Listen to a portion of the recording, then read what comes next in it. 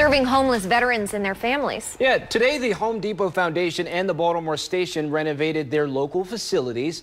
The Baltimore Station is a residential and outpatient treatment program. It serves veterans to help them regain self-sufficiency, permanent housing, and sustainable income. And more than 300 local Home Depot volunteers landscaped, made indoor repairs and upgrades, and transformed the residents' baseball field.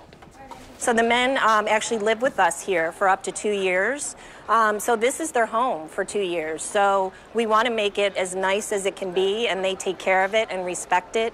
So again, having people come in and do this for us means the world to our staff, but it means even more to the men because they're seeing the community care about them. Now, this is part of the Home Depot's 9th annual Celebration of Service campaign. Since 2011, the Home Depot Foundation has transformed more than 43,000 homes and facilities.